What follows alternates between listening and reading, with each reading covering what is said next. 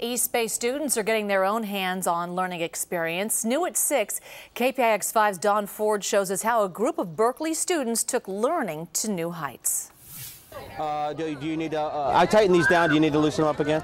Ted Tagami is helping the 8th grade science class at Longfellow Middle School. They are launching a high-altitude balloon that will carry 2 small devices his company is donating called CanSats. The students have been learning about satellites and about the atmosphere. And we actually have a small satellite that fits inside a soda can. Science! They won't get into space, but they'll get pretty close, hitting an altitude of about 100,000 feet, recording the temperature, humidity, and even the Earth's magnetic field. We need some volunteers.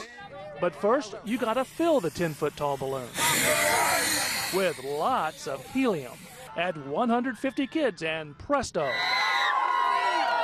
you have real science in action.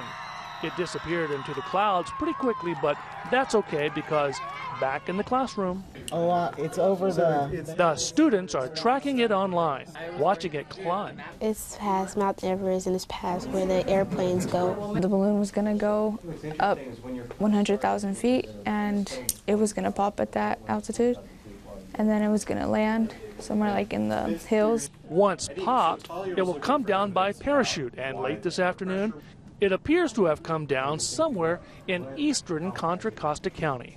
Now, if they do find that balloon and recover the data, the instructor says the kids will be writing reports all next week, and the best of those reports will become a little YouTube video. That'll make them famous. In Berkeley, Don Ford, KPIX5. The balloon started at Longfellow Middle School in Berkeley, climbed above the Berkeley Hills, and landed just west of Pittsburgh.